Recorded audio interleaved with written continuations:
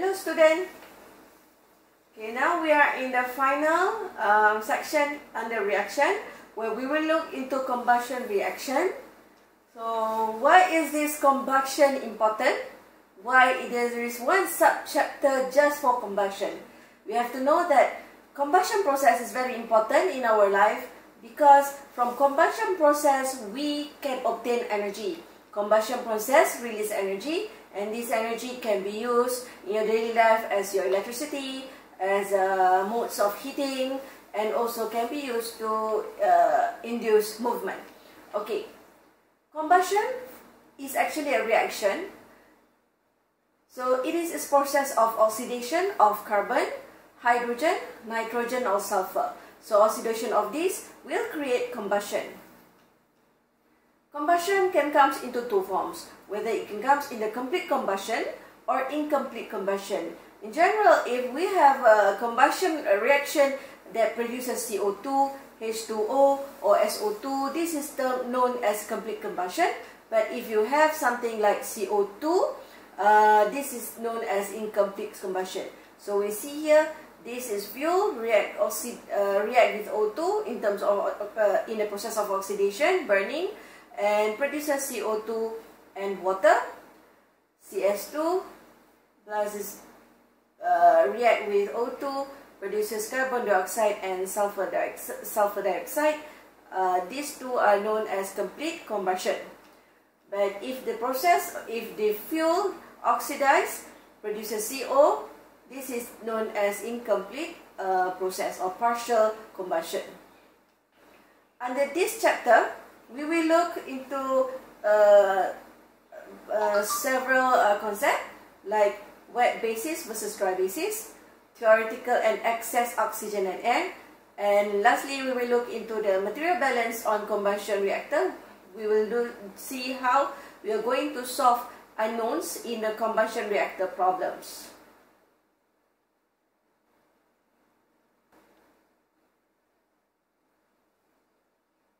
Okay, why wet basis and dry basis? What is the importance of wet basis and dry basis composition?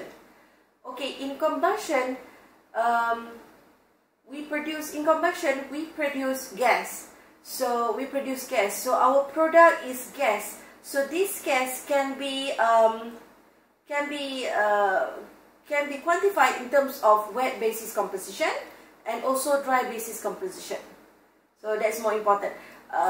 Sometimes you are given your product in terms of dry basis, then you have to convert it back into wet basis. If you have wet basis, sometimes some things require for dry basis, so you need to know how to convert wet basis product into the dry basis product composition. Okay, now now let's go to how do we do calculation wet basis and dry basis.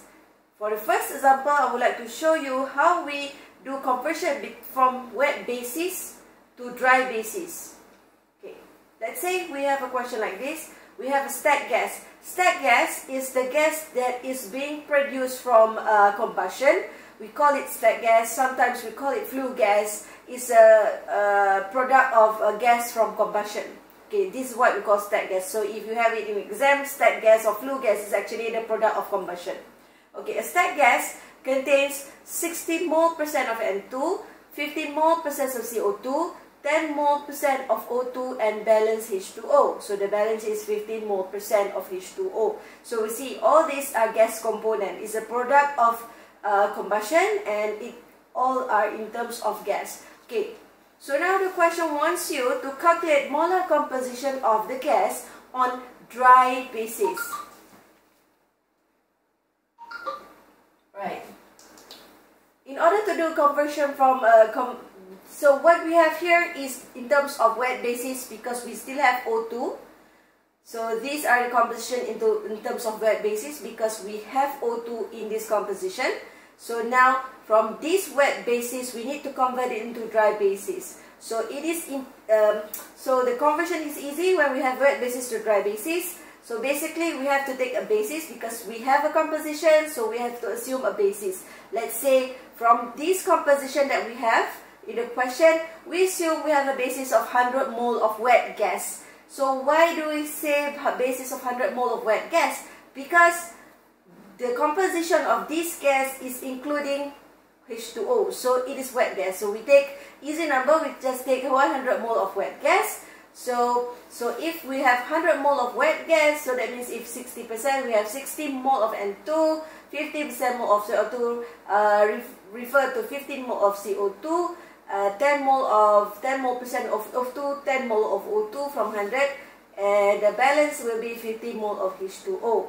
So now we need to convert this into dry basis. So when we want to convert dry basis, we need to take out water from the total wet gas. So we just need to take, because this is dry gas, right? We just need dry basis, that means dry gas. Dry basis means only dry gas, so we have to remove H2O. So we just take nitrogen, CO2, and O2.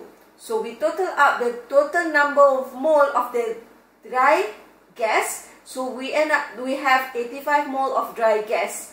In terms of wet gas, we have 100 mole, but if we just take, we remove H2O, we only end up 85 mole of dry gas. So in order to find molar composition in terms of dry basis, so we just have to take the number of mole that we have in terms of each element here, divided by the total mole of the dry gas. So these are the molar composition in terms of dry basis. It's easy.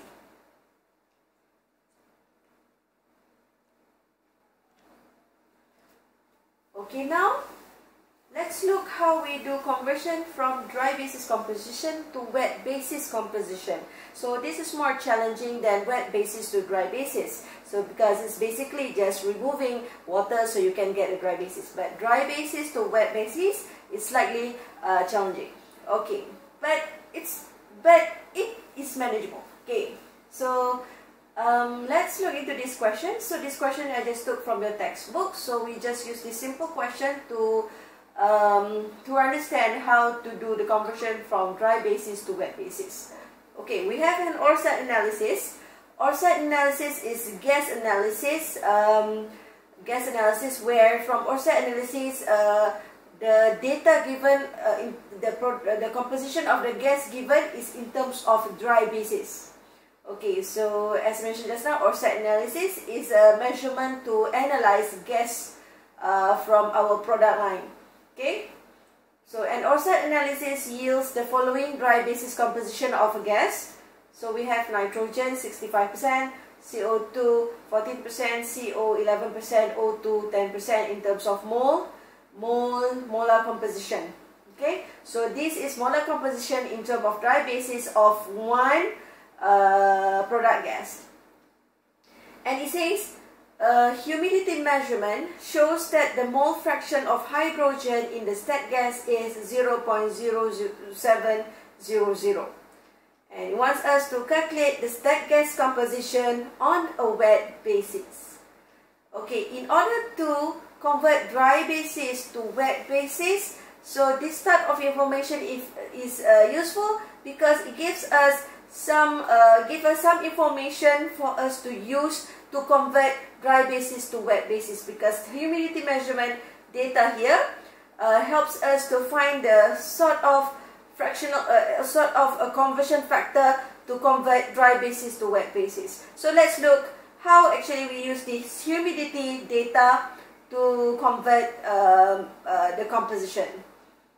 As usual, if we have a composition, so we take a basis. We have to assume a basis. So this is, we assume basis of this gas.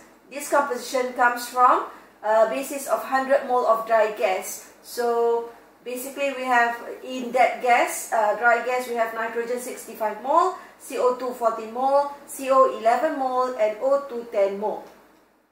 So from the humidity info, we get this information. When it says mole fraction of water in stat gas is 0.0700, it means we have 0.0700 mole of water in a mole, in 1 mole of wet gas.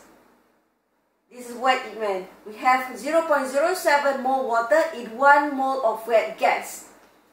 And this relates to, if we have 0.07 mole water in the 1 mole of wet gas, that means we have 0.93 mole dry gas in 1 mole of wet gas. So how do we get this number? It's just by taking 1 minus with this number. We get 1 minus with the mole water.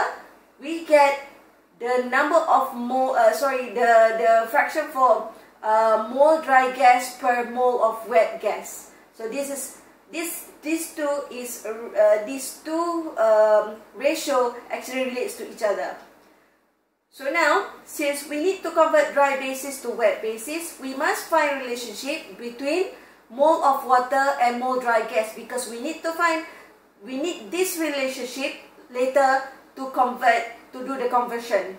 So what we do is we take this because we need to find relationship. We need to find relationship to get a relationship between water and mole dry gas. We take this ratio, 0.07 mole water per mole wet gas. We divide it with this ratio, 0.93 mole dry gas divided by mole wet gas, and then we get this ratio where it relates between water and mole dry gas, where we will use this final ratio to do the conversion.